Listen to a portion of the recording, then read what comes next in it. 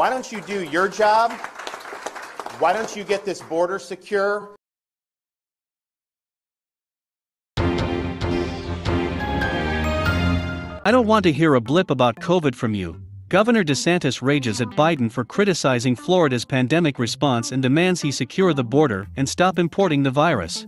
Welcome to the Dum Dum News Channel, dedicated to reviewing news stories from around the world.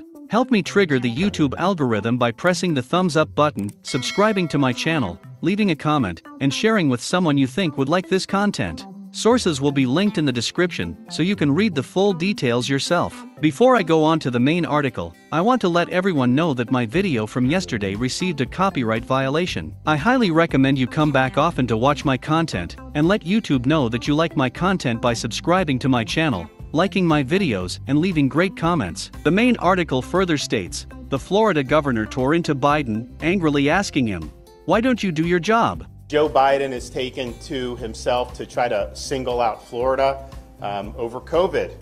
This is a guy who ran for president saying he was going to, quote, shut down the virus. And what has he done? He's imported more virus from around the world by having a wide open southern border. Ron DeSantis spoke a day after the president called out Florida and Texas for resisting mask mandates. Biden noted they account for a third of the nation's new infections and asked governors to get out of the way of restrictions. DeSantis responded by pointing to the border crisis and linking it to vaccines. Why don't you do your job?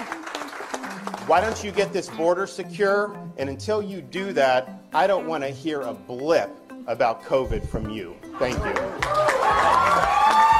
He said Biden imported the virus from around the world and is spreading it with migrant movements. He accused Biden of fostering a biomedical security state by supporting companies and agencies that demand proof of vaccination. Florida leads the nation's most recent spike in cases with 11,515 hospitalized in one day on Tuesday, a new record. In my opinion, this is a very tough problem to handle for any politician. Since the president is presiding over the entire nation, maybe he should have more trust in the local officials and let them do their jobs the best way they see fit. Whatever side of the vax fence you are on, we want the best health for all the citizens. Also, I think the citizens should have the final say on getting the jab or not. I don't think the government should close businesses or force people to get the jab in order to live normal lives. Those are my thoughts. What are yours? Leave them in the comments below. Please share this video for education and awareness. For the Dum Dum News Channel, I'm Dum Dum.